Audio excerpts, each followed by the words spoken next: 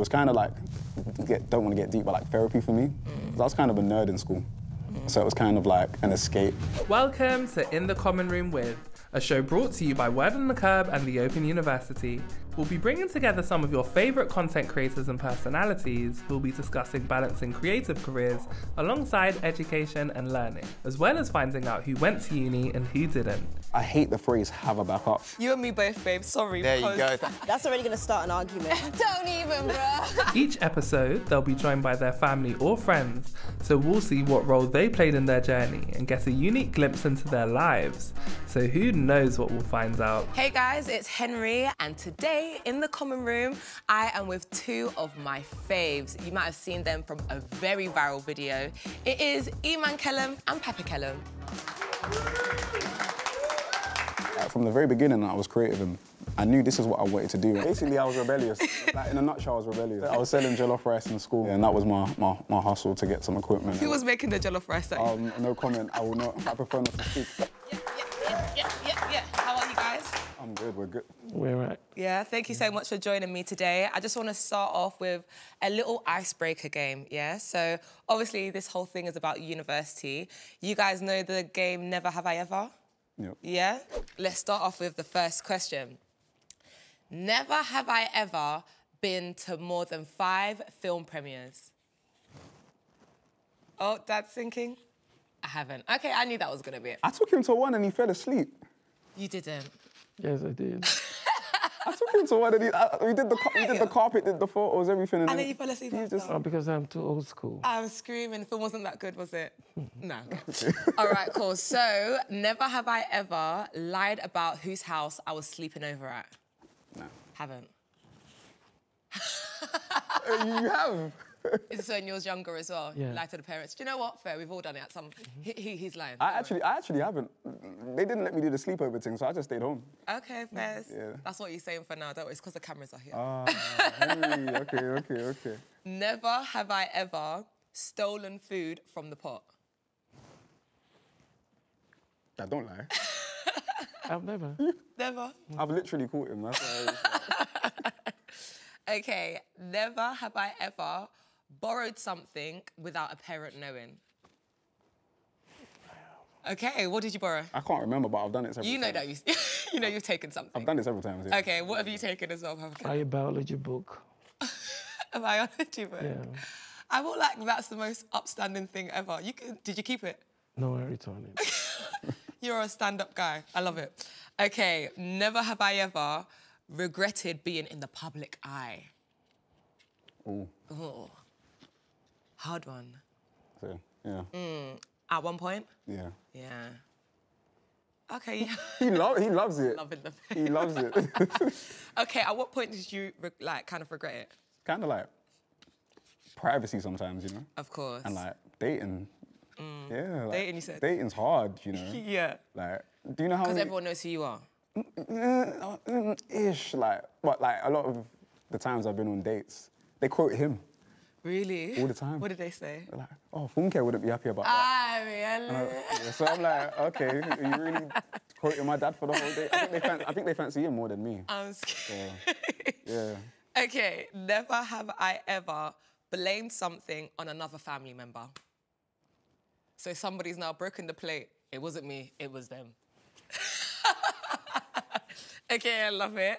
And last one, never have I ever broken something and not confessed.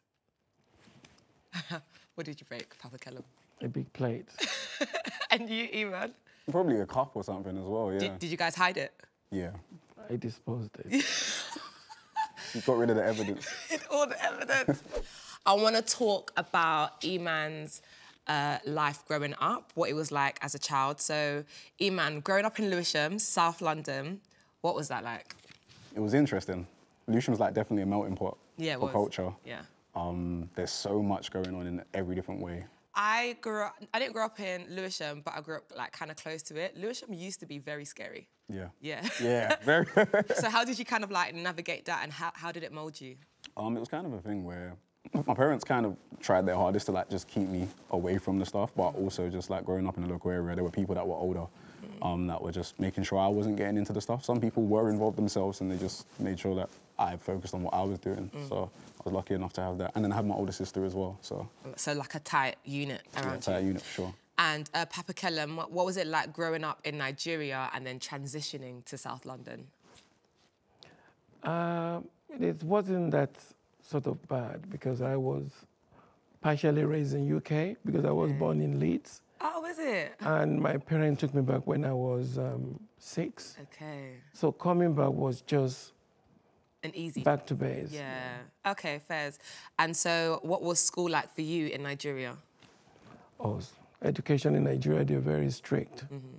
So it's different than here where you have law and order. And the process was quite very tight as well. Would you say that Eman then had it a little bit easier educationally over here? I wouldn't say that because I'm always at his back. If the teachers aren't doing it, he is. Yeah, literally. Okay.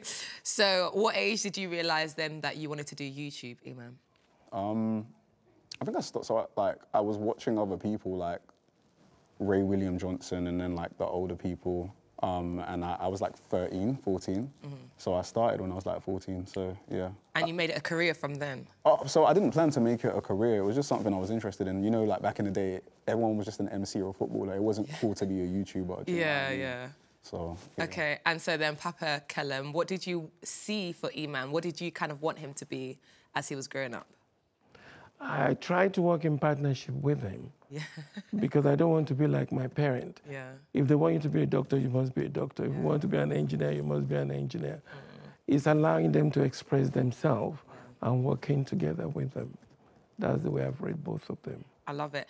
I'm half Nigerian as well, and there's always something about those like lines of career paths. It's either engineer, doctor, lawyer. Why only those three?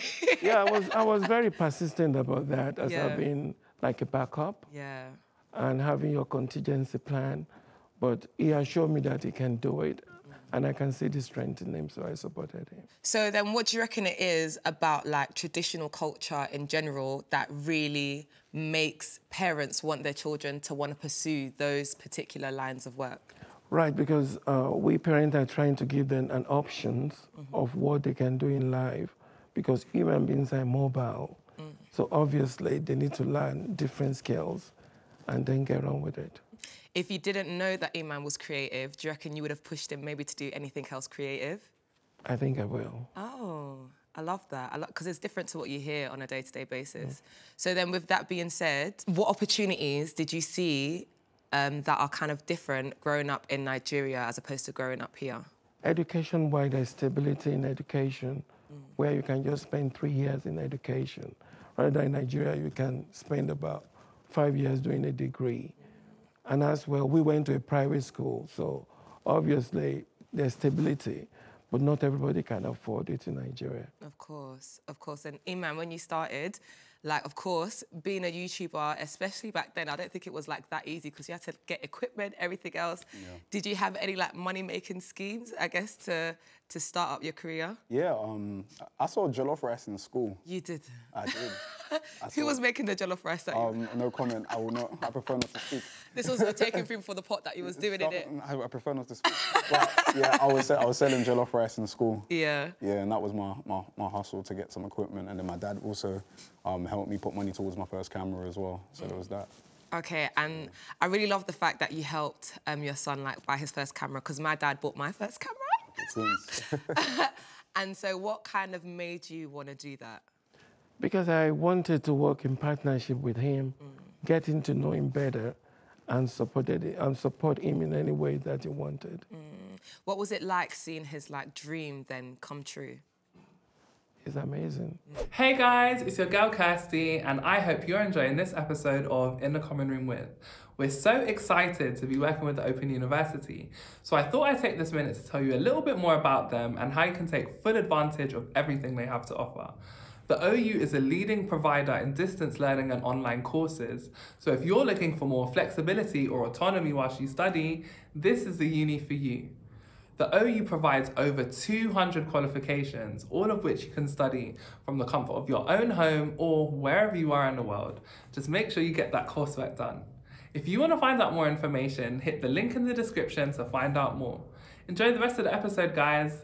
Bye. What was Eman like in school? Give us the real. The way I've raised my kid is I have communication book with the teachers. And every day I have the feedback. So if there's any action, because he goes to Saturday school and he does after school when he was young. Wow. So obviously in class, it may be more challenging because the curriculum they are using in the class is different than the curriculum they are using because most of the teacher that teaches them on Saturday are Africans. Okay. So he would like to tell the teacher that he can do, let's talk about mathematics, that he can use another sort of format to do the maths, where that can be seen as distractive in class. So I have to sit him down and tell him, this is what you do, this is what you do. And he listens, because once I see any negative information from the teacher, I would be mad. Basically, I was rebellious. Like, in a nutshell, I was rebellious. Were you? Yeah, I was really rebellious. Why though? Because I asked a lot of questions. Because I knew from young that I wanted to do the creative stuff. There were so many things that teachers would say to me, and I'd be like, but why though? So you just question them on everything? Yeah, and not even in a rude way. Like, I'd ask them questions that they didn't like because they didn't have the answers. What would be an example of one of those questions? So for example, French, right? They were forcing French on me. I wanted to do Spanish. Yeah. Because my sister was doing Spanish and was great at it, so I wanted to learn Spanish. Yeah. And they were just forcing me to learn French, and I was like, I'm not really going to be in France. So why do I need why do I need to know the Pythagoras theorem? Yeah, and Pythagoras. Who is that man? You know what I mean, with maths and stuff like that. So Yeah. I always just asked questions, and they didn't really like that. But in the stuff I enjoyed, there was no issues. So. Okay, and obviously that means that you wanted to do more of the creative side. Yeah. What made you then want to start YouTube, especially because you said that not many people wanted to be a YouTuber back in the early days of it. What made you want to start? I guess, it was just a thing where I'd seen people from all different types of backgrounds in America and some in the UK doing their thing, but there wasn't many. So I was like, I want to create some fun stuff, and it was kind of don't want to get deep, but therapy for me. I was kind of a nerd in school, so it was kind of an escape. I created this character who I eventually became, if that makes sense. So building your confidence? Yeah, building my confidence for sure. Okay, incredible. And so, Eman, for you, what would you change about your education experience, if anything? If I could change something, I guess it would be, from the very beginning, I'm talking about secondary school, having just a proper support system, because I went to a quote-unquote art school in the beginning, or a specialist school, but at the same time, they weren't really supportive of everything I was doing. And it was kind of there was an attitude towards my dreams and aspirations, and it was you can't do it. But I feel like everyone has that, don't they? Yeah. The teacher's you're thinking have one silly science teacher. My science teacher was pretty cool though. But no, mine was terrible. He used to tell me that I can't do. Who told you? Anyway, well, you're here now, so... Yeah, sorry, different show. Okay, so let's go into university life, yeah? So, Eman, growing up with traditional Nigerian values in the household, did you feel any cultural pressures to go to uni? I wouldn't say pressures, but I just feel I got an older sister who literally went to university, did languages and law, bilingual babe, do you know what I mean? Whoa, doing yeah. everything. Yeah. Very successful in what she's doing now as well. So I was I wanna be levels or do something. I just want to make my parents proud at the end of the day. So that was the most important thing for me, because I know they grinded to get over here and make stuff happen. So yeah, uni was something I considered, but I wouldn't say I was pressured. No. I love that. But then Papa Kellam, of course, we're hearing now that you didn't pressure him, which we love, but we know that within the community, these pressures do exist. Where do you reckon they come from, and why do they exist in the first place? I think Nigerian, as a culture, their parents actually want their kids to go to uni. I also wanted him to go to uni, but I'm not going to put pressure on him because Esther has been in university and he doesn't. All what I need to look into is the contingency plan. What is the alternative? What can he fall on if the YouTube did not work? But he's been very lucky. The YouTube is working for him. Yeah. What would you have hoped his contingency plan would have been? Going to uni. Initially, I wanted to go and do media. Right. Interesting. Right. So what would have changed your mind then to if there was an ideal situation in which you could go to university and still keep being as creative as possible, what would that look like? I feel like there would need to be like some kind of balance, especially with my job. Like sometimes it's not even on my own YouTube channel. Like I get asked to do things on other platforms and stuff. Just having enough time, and then sometimes I'd have to go to America. So like being in school, then going to America, coming back, and I just need a bit more free time. And so I've got a question for you. If you were able to have Wi-Fi anywhere, and be able to do distance learning, do you reckon you would have been able? That would have been something that you would have done? Yeah, I would have given it a go, yeah, for sure. Yeah, I know Dad would have loved it as well. Oh, yeah. As long as he's able to do both, Yeah, right, of and course. actually create a balance, Yeah. I'm sure you would have wanted him to do uni and his career at the same time. Yeah. What do you reckon would have, not improved, but how do you reckon it would have helped him to do both at the same time?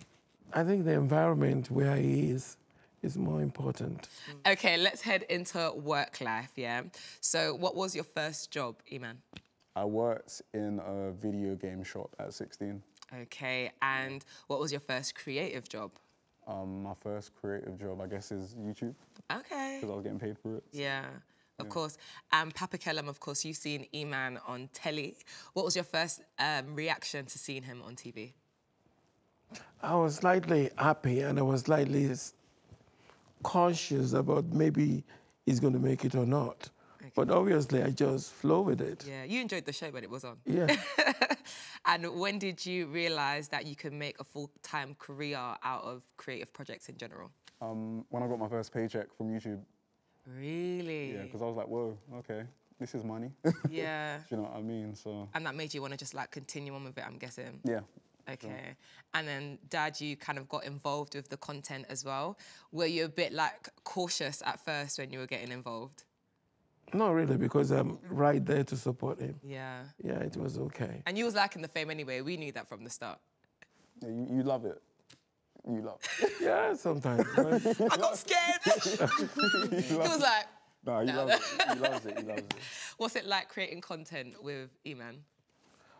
Emmanuel is very demanding, and he will tell you, this is what you do. You're too forgetful. You do this, do Don't this. throw me under the bus. Yeah. He said that you need to learn it. You need to get this one. We're going to start again. Yeah. You know, stop the shooting, then start again to do the video again about 2-3 times. Eventually, I get through it after the 4th one. I'll read him a question and be like, what does that mean? Which one is this? Can you say that again? And I'm like, Dad, come on. I need verification. Please, because I a don't want star needs his time to shine, He's okay? He's funny with it. He's funny with it. And Papa Kellam, when did you first get recognised outside? Do you remember what that was like? That was in April 2010, Yeah. on the 27th. Wow. I was Dad, going... what are you talking about? We weren't even doing YouTube videos back then. Yeah, we are. We didn't make We started in 2010. No, we done one in 2011. Which one? The one where you were reading the note, the Alpha Kenny thing. No, I'm talking about the prank one. The prank wasn't 2010, that was 24. Maybe it's the prank. Maybe I've forgotten the day. I've forgotten the day. When we get to It was all 2010? given 27th of April. I thought it's February 2010 Yeah, that we did the prank. February 2014. Is when we did it. Yes. So it's going to be... How did we go back 4 years? No, it's going to be May in that year. May? Yeah. Are you sure it was May? Yeah, it was May. On the 27th of May? Yeah, yeah. Okay. I see why people love you. You are so funny. So what was it like getting noticed in the street? Everybody wants to take picture with me, and I'll just do it. I know that even after this, me and you, we have to take a photo. Okay. Instagram needs to know that I met you today, okay?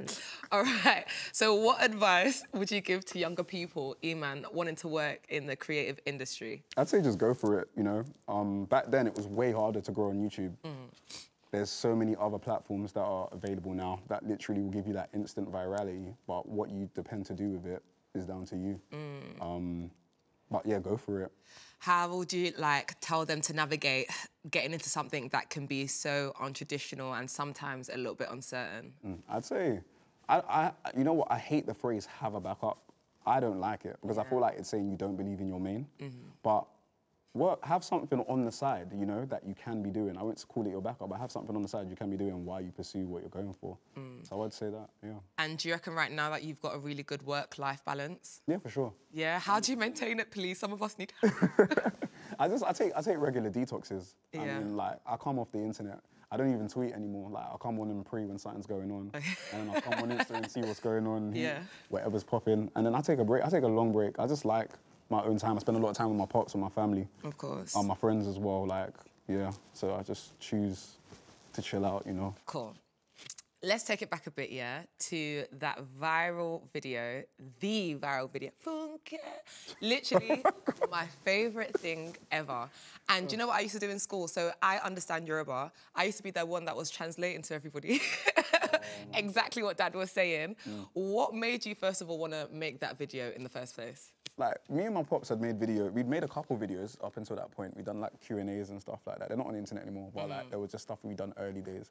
So yeah, we were doing that already. And then the prank was just something I just really wanted to do. Because when my dad is like annoyed, he's hysterical. Like, so funny. Some of the stuff that comes out of my pops is... I'm aware of this. Literally, I say that till this day. Jesus. No, it's so funny, but the fact that you were really comfortable to even get your dad involved, because I can't imagine pranking my mum. I would be kicked out of that house. So how did you know your dad would be cool with it? Well, I didn't. That's the thing. So I took a risk, and the risk paid off. Yeah. As you saw, a broom came into play. So yeah, like I just took the risk, and I was lucky enough that it paid off for sure. Yeah, and it's great that it did as well. And you would have had to be so strong-minded anyway to continue that entire journey. Because like you said before, you two were doing Q&As, but obviously from that video, it was like, whew. So what made you want to maintain that like perseverance to keep the YouTube up? I feel like because, yeah, like from the very beginning I was creative and I knew this is what I wanted to do, and I've seen so many people come before me, have a moment like that and just vanish, like evaporate, literally. There's so many people. And I was like, nah. It's not going to be me. Yeah, I want to make something of this, you know? Like, I do want to have a career in mind and I want to push towards that, so. So, Dad, how did you feel when you watched the video back on YouTube? It looks so funny to me that I can actually behave in that manner, like screaming, shouting, calling Funke. It was actually a shock that I will a 16-year-old impregnated a 14-year-old. Yeah, you were like, no. Then I was thinking about the legals as well, surrounding how you have to contact social services, raising the killed. Yeah. That's why I was calling my wife that. Yeah. And she was not even at home anymore. Yeah. And even in it, like, obviously you found out it was a prank at the end. Why didn't you ever say, because I can just imagine my mum saying, that's not going anywhere. You're not going to put that on. No YouTube, no nothing. Did you agree to it going off on YouTube? He didn't say to me he's going to put it on YouTube. Okay, fair. He just did it. But then obviously the virality of it made you okay with it afterwards. Yeah. Okay, fair. I love that. And how did you continue to encourage him? Because Eman has spoken about the fact that people have that viral moment and suddenly they don't have anything else after that. So how did you make sure he like kept up the momentum? Me and my son, we talk a lot about stuff. We're like paddies, you know. We confide in each other. If we have any problem, we talk about it. And we look into alternative that he can do. Yeah. And I just let him to it. You know, if there's an issue, he'll come back to me and tell me. Of course, of course. So, Eman, what's life saying for you right now? It's good. Yeah. Relax. Like I said, I take a lot of time off like with family and friends and stuff, but like it can get hectic. End of last year was really hectic, so I just took some time off. But yeah, like a week can range from a ton of Zooms. Zoom meetings. Even though the pandemic's over, still Zooms, in-person meetings, and then, like speaking with movie studios about potential things. Right. Well. Yeah. As in like acting things? Something like that. The political crankle. What you like, the political igaga. Yeah. Things like. Things. Yeah, okay. Things that are film related. That's all he's gonna give us, really. The star that he is. Yeah. Oh, stop it. So, Eman, last question for you. What advice then would you give to young people wanting to get into creative careers? And maybe also wanting to study as well, because of course you didn't go to uni, but someone who's looking to go to uni and be creative at the same time, what kind of advice would you give them? Well, I mean, if you could like intertwine the two, like maybe even if you're doing something creative and you can use it for schoolwork as well, like do that. And like if there's somewhere that's flexible enough for you to be able to balance the both, then go ahead and do it. For sure. And then what would you change about your educational journey so far? What I would change about my educational journey, just like being able to be flexible. In like these times now, and then like just having supportive teachers back when I was younger, you know, like I didn't really have supportive teachers. There were like, you know, like the TAs in school. They were really like backing it, but aside But not from the that, main teachers. Not the main teachers. That one person, you know who you are. Papa Kellam, what advice would you give to parents who have a creative child? I would just say they should work in partnership with their kids, and they should listen to them very carefully, because don't let us use this African culture, you got to do this. And as well, because of the law in this country, you cannot just push any child to do anything they don't want to do. So just being supportive with your child. And what's the importance of that word partnership as well? The importance of partnership is that they'll be able to relate to you on same level, and they'll be able to talk to you regarding anything. So that's engaging them. You're actually engaging them as well. What kind of tips would you actually give to parents to create that partnership? Like, what can they actively do to make sure they're motivating their creative child? The first thing they have to do is to get to know what the child likes or what he wanted, and then try to create an environment where they'll be able to speak to you directly. Don't scare them away like our parent does. Mum. No, I'm joking. And then try to work with them. Yeah. Try to know who they are, and then they'll be able to listen to you. That's the little I can give regarding It's important. that. Thank you so much. This has been In the Common Room with Eman Kellam and the great Papa Kellam. And do you remember what class you fell asleep in? Maybe everyone. When she could walk, she would always dance, whether it's out of beat or in beat, whatever. I kind of thought, oh, everyone that's doing it is doing it for fun because it was fun. I didn't realise it was an actual career till I got older.